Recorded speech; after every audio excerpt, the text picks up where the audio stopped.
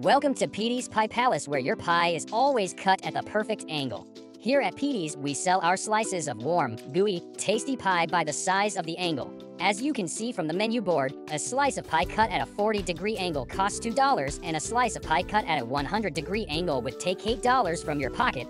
I often have to solve addition and subtraction angle word problems to know how much to charge my customers. Here's some customers now.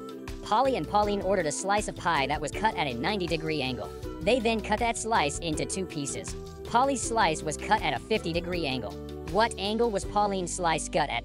I need to find the answer so I know how much to charge Pauline. Here's a little diagram to help. The diagram shows the 90-degree angle, and then on the inside of that angle, the angle of the slice for Polly and then for Pauline. I can take the total angle they bought, 90 degrees, and subtract Polly's amount, 50 degrees, to find the angle of Pauline's cut. 90 degrees minus 50 degrees equals 40 degrees. Pauline's slice was 40 degrees. She needs to pay $2 for her little slice of paradise. Those two pie princesses are taken care of. Here's the next order. Pam ordered a slice of pie cut at a 45-degree angle. Pedro ordered a slice of pie cut at an 85-degree angle.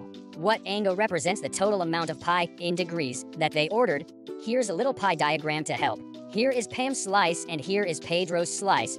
To find out the total angle cut, I can add Pam's slice, 45 degrees, and Pedro's slice, 85 degrees. That equals 130 degrees. That's quite the piece of pie. Thanks for stopping by Petey's Pie Palace, where adding and subtracting angles is as easy as pie.